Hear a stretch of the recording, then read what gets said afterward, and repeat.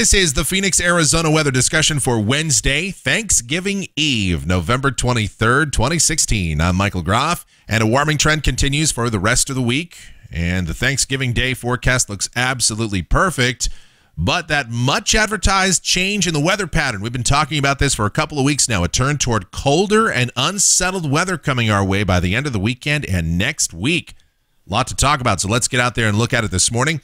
Clear skies here in the valley at 10:30 a.m. Beautiful start to the day, at least for me. A little late start. 63 degrees right now at Sky Harbor. Dew point at 39. Relative humidity 39%. The winds are light and the barometer is falling. Temperatures around the area right now mostly in the upper 50s and 60s. Skies across the southwest mostly clear. Some high clouds heading into the central and southern California coast. And on the watch warning map, fairly quiet out there. Some winter weather advisories in portions of Minnesota and Wisconsin from International Falls toward Duluth, Rhinelander, and Green Bay. Also some winter weather issues out here in the west. Washington, Oregon, much of the Intermountain West and the Sierra, as well as some wind advisories for Southern California. On the convective outlook, no organized areas of severe weather anywhere across the country today. Some thunder possible along the Pacific Northwest coast, as well as the Texas, Louisiana coast, the Gulf Coast there, and heading into Mississippi and western Alabama. As far as our weather goes for the Thanksgiving forecast and all the dirty details on that big cool down, too, we'll get into all that right now as we take a look at the models. This is the GFS, the 12Z run, valid at 5 p.m. Mountain Standard Time today. A weakening trough moving through the Intermountain West today, and a little wave will drop south. But otherwise, mostly sunny skies here in the valley today. Some snow to our north in Nevada and Utah. Don't think we'll see much more than maybe a few high clouds late in the day today. Highs in the low to mid 70s. Tonight, clear skies, very comfortable. Lows mainly in the 40s to low 50s. Tomorrow, a little wave continues to drop south, and we'll see some breezy conditions at times, especially along the Colorado River Valley tomorrow. 20 to 25 mile per hour wind gusts possible there. The only other sensible weather effect will be much drier air. Dew points will be headed way down tomorrow. Relative humidity is way down.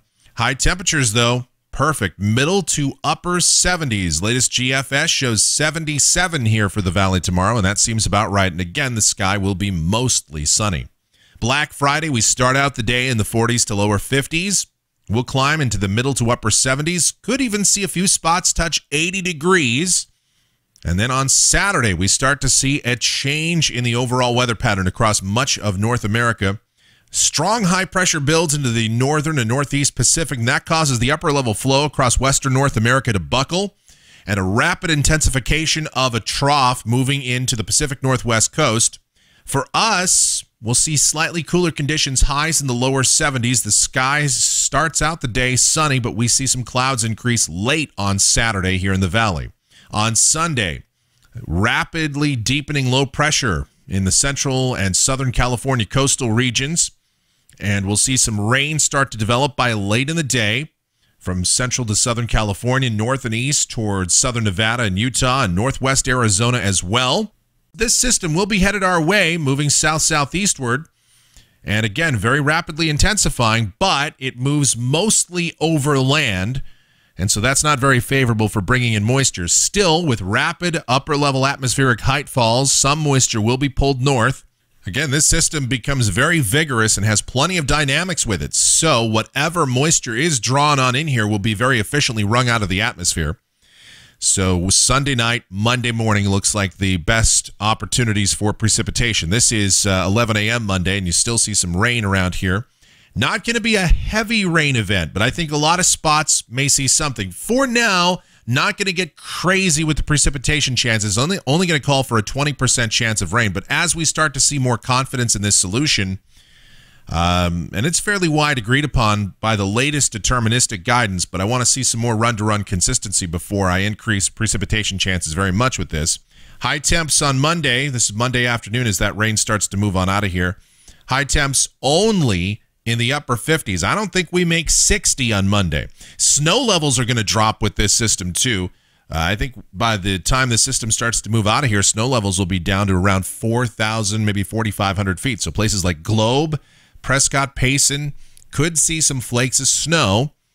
Here in the valley, of course, it'll be all rain. Monday night should be fairly cool, lows in the upper 30s and 40s. The low temperature forecast will be a bit tricky because we'll still have some breezes around from these systems as they pass on by. On Tuesday, we're still quite chilly. High temps mid to upper 50s. That's a solid 10 to 15 degrees below normal for this time of year. By Wednesday, this is a week from today, November the 30th, and we see another trough headed our way. Heights may rebound a bit, upper atmospheric heights coming back a little bit closer to normal, so high temperatures will warm a bit to the low and middle 60s. This is Thursday, December 1st, the start of meteorological winter. Another very cold system starts to head down here as, again, high pressure builds over the North Pacific and causes rapidly deepening trough over the Intermountain West and a low pressure system to develop near the Four Corners. And if this is right, we're on the dry side, but certainly the cold side of this also. High temps would be only in the 50s, and this is the end of the forecast period, Friday, December the 2nd. And we're still very cold, and I say cold because temperatures, again, well below climatological normals. Early December, normal high here in the valley in the upper 60s. We will only be in the upper 50s at best, and lows in many spots down in the 30s to low 40s. Would not be surprised to see some of the outlying areas of the Phoenix area see their first frost of the season sometime next week. All right, precipitation for the next 10 days. Most of this should occur Sunday night, Monday morning to midday Monday.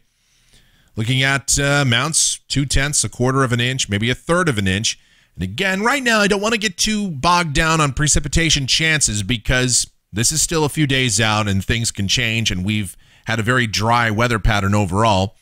But it is looking a little bit more promising that we may see at least some rain from this system. But the big headline is the much colder temperatures. Speaking of those temperatures, here we go off the GFS ensemble.